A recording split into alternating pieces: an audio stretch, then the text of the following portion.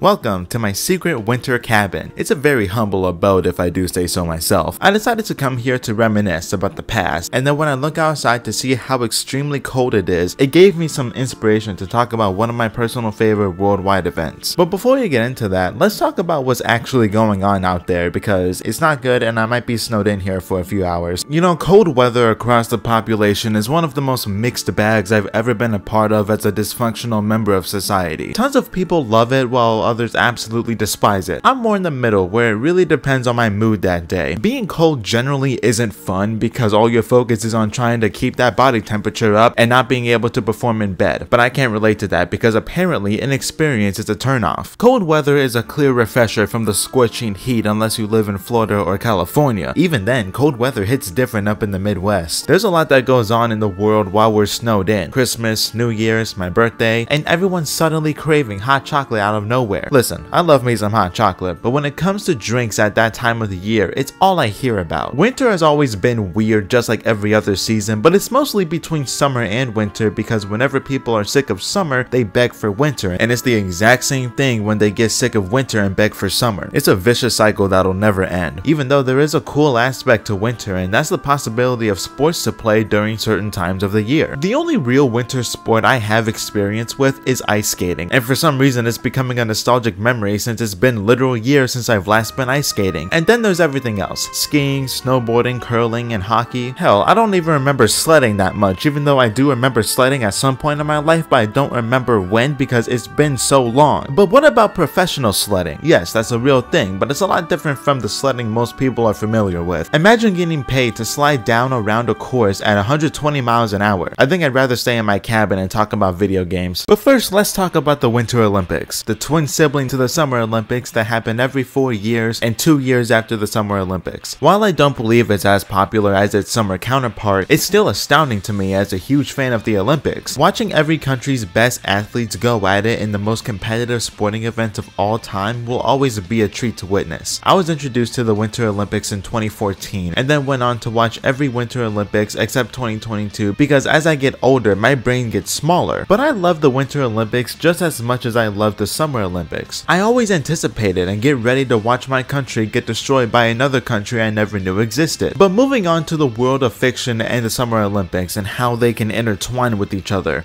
They don't. Not very well, at least. There really isn't much to go off of because I'm not going to accept that this series of games are real because you would have to pay me millions of dollars for me to even acknowledge the fact that these games exist, because they don't and they never will. Also, Mario and Sonic are really the only ones to do it and get it right in my opinion, because again, this series of games definitely doesn't exist. But it's not the Olympics as much as the developers want to make you think that it's the Olympics. To put it in more simple terms, those games are really bad. Also, those developers don't have the rights to use the Olympic logo in their game, but I don't think Family Party 30 Great Games Winter Fun would be any different with the Olympic license attached to it other than boost its sales by like $1. But I guess that's why we have first party, third party games, and shovelware, you know, the three musketeers of gaming. So after Germany's best Wii game of 2007 was released to relatively mixed reviews, mostly for understandable reason, we fast forward to 2009 where a rumor from a Spanish Nintendo magazine mentioned a sequel to Mario and Sonic at the Olympic Games would be created for the 2010 Winter Olympics. Luckily for Sega, the IOC would share the royalties for the Vancouver 2010 Winter Olympics, so that gave them the green light to get started on development. Speaking of which, according to IGN, development started immediately after the first game was released back in 2007. A few months before the game was finalized and set to release, the Wii Motion Plus was put out as the world's most versatile wired Dragon Ball.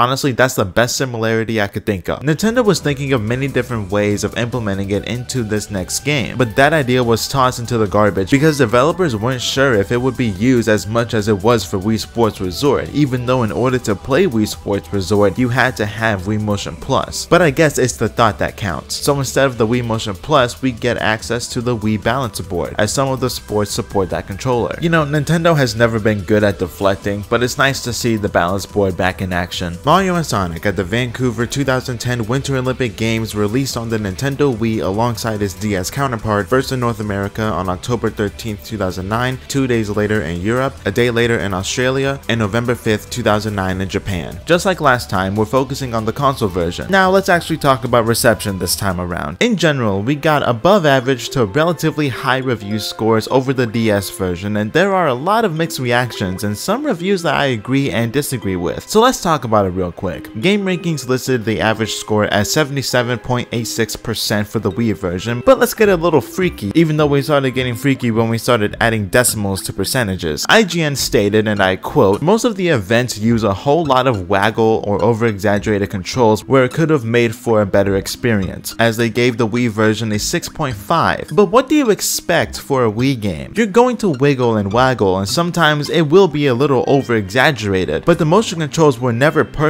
even with the Wii Motion Plus, as it was made for those gestures to be more accurate. Although said motion controls, even with Wii Motion Plus, were more than exceptional at the time. GamePro stated, and I quote, "Where the original had a sense of novelty and charm, this sequel feels a little dated and tired." Honestly, I believe that's a fair critique, as at times it does feel a little more dated than the original, but it still looks and feels really good. Eurogamer praised the game, stating that, and I quote, "It's true to say that Mario and Sonic at the Winter Olympic Games is no Mario Kart, but it's a fun, polished party game with a broad appeal and a marked improvement over the previous one." And I also agree with this to every extent, because this game and all other Mario spin-offs that aren't Mario Kart will never be Mario Kart, even though this game does have smaller elements of Mario Kart in its sports. But it's never fair to compare a racer to a party/sports game in any sense. Gamervision praised the game as well, stating that Mario and Sonic at the Olympic Winter Games isn't going to surprise anyone with its gameplay, graphics, controls, or concept, but it's a perfectly serviceable party game for the Wii, and once again, I agree with that. At the end of the day, it's nothing revolutionary, but putting that type of expectation on a random party game is kinda crazy to me. But it's gonna happen with every game, so it doesn't really matter what I have to say about a 15-year-old game, even though I've done that more than twice and I don't plan on stopping now. So by New Year's Eve of 2009, the game had sold approximately 5.67 million copies, making it Sega's best-selling game in that fiscal year starting that March. Although, as of March 2010, Sega sold 6.53 million copies in Europe and the United States. Would this be a step up from the original? Or should we go into this with an open mind, because this is a completely different setting from the Summer Olympics? Either way, we'll find out soon enough. Also, to me, Winter Olympic Games sounds better than Olympic Winter Games, so that's why I switched up the wording for my own personal game. This is Mario and Sonic at the Winter Olympic Games. So welcome to Vancouver. It is very cold, and I promise that's not where my secret cabin is located. So our original 16 characters make their grand return, but also make their Winter Olympics debut. We get the same archetypes back, but I believe they aren't as prevalent as the first game or even future games, but they still sorta kinda matter, even though you can get the world record with any character you want. Team Red is back alongside Team Blue, but each team adds 2 new characters to the mix, with 1 character for each type. Bowser Jr. is the new all-arounder, and Donkey Kong comes in throwing a barrel at you, because what else do you expect from Donkey Kong? On the other side, Metal Sonic is the newest speedster, while Silver has a literal advantage over every single character, but just like Sonic and Shadow, he decides to hold himself back, mainly because he doesn't want to hear the Silver gets a silver medal comment. He wants to go gold, so he might as well turn into Super Silver. It's really cool to see more characters get added, even though every time I played this game and future games, they stand out so much, but I think that's because I played 20 hours of the original game in the span of a week and a half, but it's great to see more faces being added. Also, I really like that the ladies get some unique winter outfits, but it also makes me wonder what kept the developers from doing this for every other character. Yoshi, Sonic, Shadow, Tails, Knuckles, Bowser, Bowser Jr., Donkey Kong, Silver, and Vector are all freezing to death because they're basically naked, and we just look over that for some reason. Also, while taking a look at everyone's facial expressions change on the first frame when you pick them on the character select screen, we see one of the most cursed things in video games that I've ever seen, and that's Shadow unironically smiling. I don't even know where to start with this. I can't take this man seriously anymore, even though I never did in the first place. This guy says damn like 100 times every level in his own game, and this is what we're subjected to when playing this game. Thank God we never see it again. The Mii's also make their grand comeback, and luckily they have a very unique element that make them worth more than Wii Play Motion. We'll get to that later on, so let's move on to our brand new winter themed sports. Similar to the original, we got different variations of one type of sport that are separated and they act as their own sport. So we got 16 Olympic events and 16 Dream events, events, rounding out a total of 32 events, only to a very specific exception, and that's because a few of these sports are separated by playing solo or with a team. We'll get there with every sport, but let's start with alpine skiing. We got downhill and giant slalom. Downhill is sliding down some really thick ice, and we have to go through these flag gates. If you completely miss them or hit the flag straight on like a maniac, you get a time penalty that will be added to your final time. Whoever has the faster time wins, although giant slalom is a much faster version of alpine. Same idea and same gameplay, just in a different setting, and is much quicker to finish. Although in giant slalom, you want to try your best to hit the inside of each flag gate in order to get a nice speed boost. So basically, if you really want to focus on your skiing craft and want to take your time, play alpine. But if you're playing this game against your will and just want to get it over with as quickly as possible, play giant slalom and you'll be one step closer to getting out of prison. Ski jumping is the first sport that brings in the team elements of this game. The general gameplay is that you want to stay as balanced as possible on your way down, and once you make the big jump, you have to fight against the wind and stick the landing the best you can. I'm absolutely terrified. Highest score wins. The team setting is literally multiplied by 4, as you can play either all 4 of your teammates or watch them ruin your chances at getting the world record by turning them into CPUs. Luckily, you don't have to watch the CPUs, but do not show any sort of confidence, as they'll choke away your win when you start having hope. But this is a cool sport to live vicariously by, because we know you're not going to attempt this for any amount of money. The last normal skiing event is freestyle skiing. Mogul skiing. I've talked about this before, but it's a lot more complicated here than Deca Sports 2 and takes more time to understand, which is beyond me, because last time I checked, Deca Sports 2 was supposed to be the inferior product, but I might have to invest in Hudson Soft again. Ski cross is a race down a snowboard track with skis. The controls are very interesting, and most of the time it's pretty inaccurate and kinda clunky and slow. It gets to the point where you're flying at a wall. This course was clearly made for snowboarding and it never works for me, but the CPUs are stupid, so I managed to win from the start. Well, speaking of snowboarding, it's time to snowboard down an icy river. You know, that analogy kinda sucks. We only have 2 normal snowboarding events, which is interesting to me because I think snowboarding is cooler than skiing, but I guess skis are more functional for more activities, but I'm just overthinking things. We've also seen this one before, but it's more fun this time around. Instead of just timing our first jump, we actually get to perform some tricks instead of letting the game do it for us. Just swing your arm around and stop before you turn into a massive snowball. We come back to the crossing event, except this time around the controls are much smoother. Like I said earlier, this course was made for Shaun White, even though he does half pipe, but my point still stands. And now we get to my favorite winter events, and that's speed skating. But I have unfortunate news. We got 3 speed skating events instead of 5, but we'll get back to that. First up is the 500 meter. We raced in this huge arena, and next thing you know, it's over.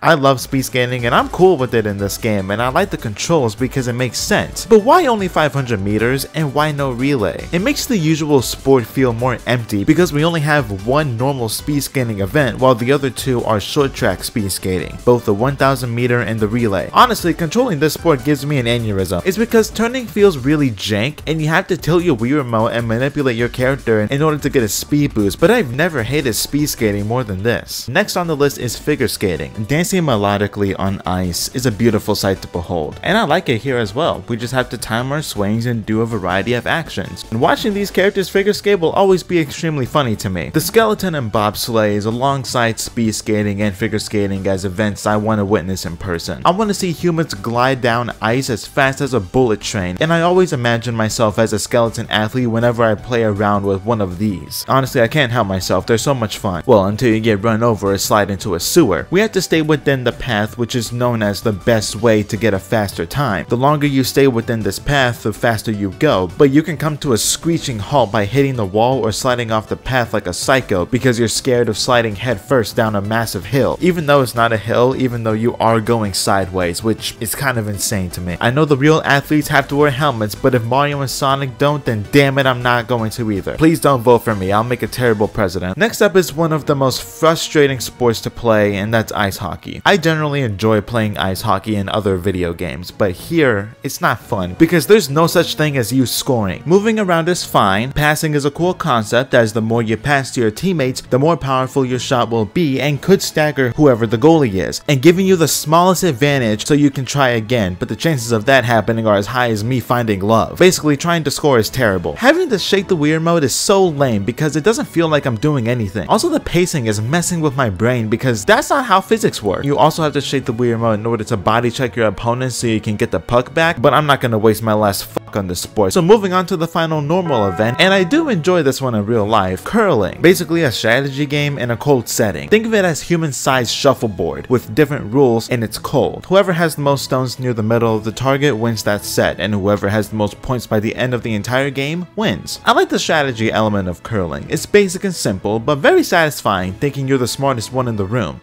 We all know you're not, but hey, at least you have that confidence boost, and yes, I am talking to myself because that red arrow is warranted. Now let's get into the dream events. I find it funny how the next game in the franchise quadruples the number of dream events, but I can understand the first game having a small number because it's never been done before, and also because you won't find Michael Phelps and Katie Ledecky diving from 10,000 meters. Every sport has its own dream event, and like everyone states, these are a lot more interesting than the original sports because there's a lot more character and personality to these sports. I want to say real quick that the first 5 dream events I'm going to talk about are going to have a team version of that sport, but each sport plays the exact same, so I'll go over both solo and team versions of said sport, starting with Dream Alpine. This is a race down seaside hill, and we get access to items to gain an advantage or slow down our opponents. In the individual version is fastest time wins, and during the team version is basically the same thing. You want to go for the fastest time, but you race with all of your teammates at once, and everyone's time will be added up at the end of the race, and the team with the fastest time wins. This exact same concept goes for these next few sports. Dream Ski Jump is one of my favorites as we fly through Good Egg Galaxy, and the goal is to collect star bits in order to gain points, and whoever has the most points wins. This one is super cool because I love the idea of flying through space on skis and going through obstacles in order to win. Something about it is really nice to me. The team variation of this sport is similar to the time-based dream event, but this time every team member is responsible to get as many points as they can, and the total will be summed up at the end, and whichever team has the most points wins. The gameplay is very smooth as we glide around and screw over our opponents with red shells. It's nothing but pure quality. Dream Ski Cross is the same idea as Dream Alpine, except this time it's more like Mario Kart because we're racing through Mario Circuit from Mario Kart Wii, and we have to complete 2 laps as fast as we can. We have the same general gameplay as Dream Alpine and the same final results when playing as a team. Dream Snowboard Cross is really cool once you get the hang of it because it does take a little bit to get used to the controls, but when you get it down, it's very satisfying to play. Also, the general setting being Radical Highway makes for some really cool views of the entire stage. Basically just avoid obstacles, and once again, same result system as Dream Alpine and Dream Ski Cross. Best time wins. The final dream event with team options is probably my least favorite with a really cool concept, Dream Gliding. This has absolutely nothing to do with the Winter Olympics unless I'm missing something, but good lord is this event very clunky and weird. Basically we have to fly around and shoot green shells at our opponents and robots to gather up points, with extra items from item balloons, and whoever has the most points when time runs out wins. I never knew how to get lots of points at once because there's somewhat of a lock-on system, but we also have to remember that green shells aren't red unless you're colorblind. Amazing concept, but the controls are kinda whatever, really clunky. It's really tough to make a smooth turn, and gaining points is pretty inconsistent for me, and one of the worst parts is whenever you get hit by your opponent, you basically fall to your death and lose all your momentum since it takes a minute to get back into the action. So in my experience, if you get hit, you might as well just take the L. Let's actually continue talking about my not so favorite events so we can end this segment on a positive note. Dream Ice Hockey is literally ice hockey with items, thwomps, and special shots based on archetype. These elements do make the gameplay more interesting, but the general hockey gameplay itself from the original is still frustrating to get around, and I try to have a skill character on my team for an advantage, and now that I think about it, that's the only other dream event that I don't really like. In my opinion, Dream Bobsleigh is probably what the special stages in Sonic Heroes should have been, because I believe here it controls a lot better, and it's basically if those stages were in the Olympic setting of sorts. It's a lot of fun to avoid hazards, and the more balloons you pop, the faster you go. Fastest time wins. Dream Curling is literally bowling, and I love it. Getting to use items to gain an advantage and having to strategize your throw while you go for the perfect game. You can also use the bumpers to your advantage when future frames get more complicated, but this is a really cool idea that worked very well. This next dream event is similar to Dream Gliding, except this time it actually has something to do with winter sports, but honestly snowball fights should become a professional sport in real life and turned into an Olympic sport, please for the love of God. Dream Snowball Fight is similar to Dream Gliding as it stands out so much compared to everything else, although this is obviously connected to the winter sports. This is a basic snowball fight with the addition of items. Whichever team has the most points wins. It's always nice to deck Donkey Kong in the face with a snowball. Next on the list is another very unique event, Dream Figure Skating. An amazing amazing standout as we get to choose from Mario World or Sonic World, and we put on some beautiful shows for the people. Honestly, the gameplay speaks for itself. It's really cool. For me, the absolute dream sport is dream speed skating to an extent. This is much better than the original because not only is there a lot more space to work with, but turning is a lot more manageable because it's not as strict because of the wider space. Also, being able to do tricks, use items, and slide into a wall if you feel like it. These sports are great. I love the expansion of dream events. The original events are fun in their own right. There's something to love, but that also includes something to dislike because short track speed skating, dream gliding, and both hockey events I'm personally not the biggest fan of. The gray area of sports that I just look over is only moguls and ski cross. Everything else I thoroughly enjoy. I know this is the first game of the Winter Olympics, and I'm aware that this sport I'm about to bring up is in the following game, but I do wish we got the biathlon, which is a 10-kilometer sprint or pursuit where you ski and shoot at targets. I think that definitely could have worked with just the Wii remote, but I guess Sega and Nintendo decided until this.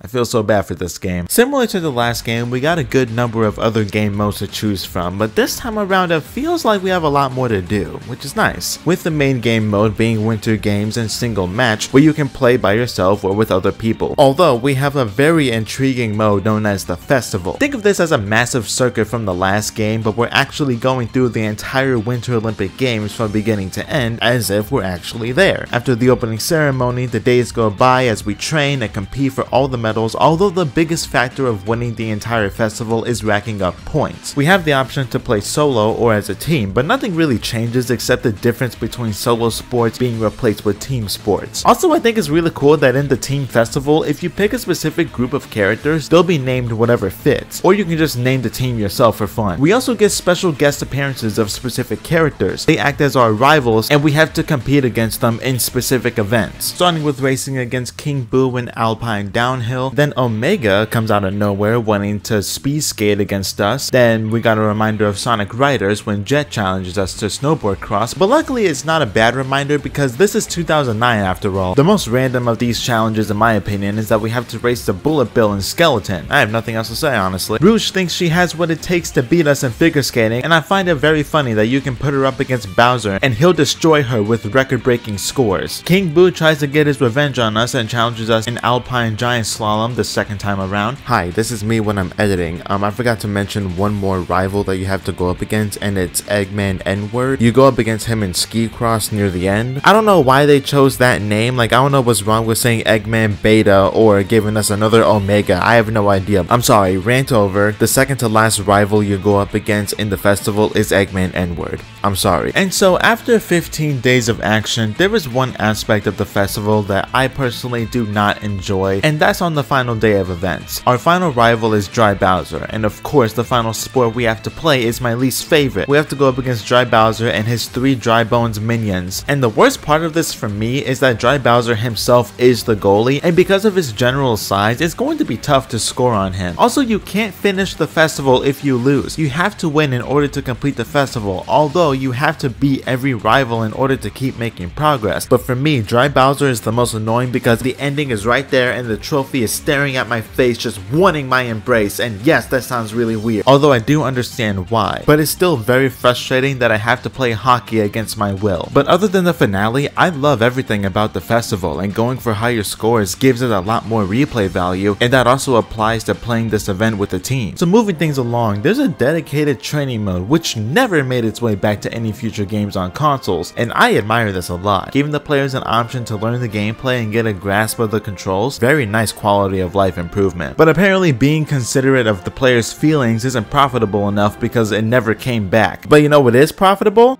Wii Fit, more so the Wii Balance Board. A handful of these sports can be played with the Wii Balance Board, and they control exactly how you think they would. I guess this was the only substitute for the game not being able to get the Wii Motion Plus compatible, but it's fun to dabble in every now and then. Now let's move on to the miscellaneous modes. This game is technically a sports/party game, so we got 3 party games to be very confused about. This feels like an experiment in a sense. Mainly if people enjoyed them enough, they would bring it back in the future. Spoiler alert, they never came back in the future. Balloon Attack, Pop as many balloons as possible and avoid the boos, as they'll take points away from you. We have a limit to our ammo, and once we run out, we can put up a barricade and get in the way of the other players, and whoever has the most points by the end of the final round wins. We can also use items to our advantage by popping item balloons, but we have to play a sport before every round to determine who gets the most ammo, and obviously you want to win because you want the most ammo because you want the most points. Basically, big numbers are really good. This is a pretty cool mode, but when it comes to these types of mini games where you have to aim at balloons and just shoot them wherever, it is pretty monotonous and really slow. It's not terrible, but it'll never be my first choice. Next up is Wheel Challenge. This is where we spin a wheel to determine a leader. You have to face off against said leader in a sport, and if you beat them, you'll steal points from them, although the leader will receive points for every player that they defeat. So the most points the leader can get is 30 points in one round. Each player starts with 100 points, and whoever has the most points by the end wins. But there are two unique spaces that the wheel can land on. The question mark acts as an event space, where you can get bonus points, and then there's the team space, where it activates a 2v2 team event. This is definitely my favorite out of the three because I like the unique idea of leader versus everyone, and you're the only one who can determine your fate by winning each and every round no matter what. The final party game is Panel Flip. This is where you have to play events and earn mobility in order to turn the panels into your team color, and the team with the most panels of their color wins. I believe this has the most unique ways of using items. Speed Shoes increases your mobility by 1, the barrier puts a shield around one panel of your choice so the other team can't pass over it and make it their own. The boost steals mobility from the other team, Lakitu places a character on whatever panel you want, the Chow can turn a whole row or column into your team's panel, and the lightning reduces opponents' mobility to 0 and it costs them a turn, so basically they can't do anything. The strategy is pretty important with this mode in order to get the most panels in every round. Honestly, I was very surprised when I played these games, and I can definitely see myself coming back to Wheel Challenge and Panel Flip pretty often. These quick and easy mini party games are a nice change of pace, and they're without a doubt the most unique parts of this game alongside the new dream events. But it's pretty unfortunate that it never came back because there's potential here. Next up is the shop, a super cool idea and pretty well executed in my opinion. I love this city environment with a bunch of buildings that act as these shops. Also, characters walking around interacting with each other is a really cool touch that makes this game more charming. There's a lot of stuff to buy and lots to customize, which is one of the coolest aspects of this entire game. Going from left to right, we can listen and purchase music from both Mario and Sonic franchises alongside a bunch of original songs from this game exclusively. The sports shop is where we can customize our skis, snowboard, bobsled, and even our glider. I love this addition as we can buy patterns, decals, and banners, and after you buy them you can customize to your heart's content alongside creating your own color palettes. I was genuinely surprised with how deep this can go, and it's really cool to see your creations in action during specific sports. Next up is the boutique. Here is where we can buy clothes and accessories for our Miis. Not only are these nice to look at, but whatever piece of clothing you choose will switch up your stats, but you can create whatever you want with the outfits, hats, gloves, and shoes. But the fun doesn't stop there. We can buy full-on costumes of Mario and Sonic characters, ranging from playable characters to side characters. This is where things can get more crazy and cursed, but creativity is more than welcome here. Next up is the library, which in a sense acts similar to the gallery from 2008, except this time there are a lot more historical books to look at, even though you have to pay for them. So even when I'm relaxing in my secret cabin, video game taxes still find a way to haunt me. I do believe having to work for these historical facts by playing mini games in the first game felt a lot more rewarding in a way, but I don't mind just straight up paying for them either, because if you played the game for an hour or two, you might be able to buy every single one of them that fast. Finally is the secret shop, which can be unlocked if you buy a special pass, and this allows you to buy lottery tickets if you're feeling lucky or if you're poor. You can choose from a random decal for your equipment or random clothes for your Miis. Also, in order to buy anything, we just have to play the game and earn stars based on how we perform in the sports, and we also get a ton during the festival since we're playing a lot of sports back to back. You can also decorate the town with aesthetics to make it feel more lively, since my headcanon is that these characters just live in Vancouver, so they might as well feel at home. This without a doubt makes this game more charming, and I really enjoyed this addition. The records mode is similar to 2008, as we can take a look at our own Olympic and world records we set. We can also take a look at our awards and accomplishments we earned while playing, and if I was playing this game in 2009, I would be able to look at worldwide rankings with Wi-Fi connection, but take a guess at what year it is. Nothing too special going on here, but feeding your ego could not be easier with this mode. Conceptually, there is a lot to the options mode, but because it's been 15 years since this game came out, only 3 of these options are really really worth looking at. From switching the looks of your profile to changing the game's language and the Wii balance board check if you still have one. If this were 2009, I wouldn't be playing this on my Wii U, and I would be able to take a look at the forecast channel for some reason. You know, it's kind of hard to call this game an evolution of 2008 when it's completely different in pretty much everything other than the Olympic setting and characters. But it is nice to see what a Winter Olympic game would look like. There are a lot more sports to play, a ton of creativity with new dream events, some really underrated extra content, and a surprising amount of replayability. I wouldn't say this is how every game is going to be from now on, although there are similarities to the next game, but it's obvious that it doesn't copy said next game either. The Winter Olympic games tend to be overshadowed by the Summer Olympics in my opinion. The same thing goes for the Winter Olympic video games. Not only are there 2 on consoles, but the Summer Olympic games just seem to get more attention. But that doesn't take away from the quality of the Winter Olympics, both real life and in video games. I really enjoyed this game as I haven't played it for years, and being able to fully experience everything on my own made for a lot of fun. Even with the additions of a lot more extra content, new characters, and a lot more sports to play, I believe the first game is a tad bit better, but Vancouver 2010 is right behind it. Either way, I love how this game gives more representation to the Winter Olympics, and I believe it was executed very well. 2 games in on consoles, and the franchise is making strides to becoming greater with every entry, so let's hope 2012 can keep it up. Also, someone remind me to avoid future eviction notices on my cabin, cause the pile just keeps getting bigger and I don't know what to do.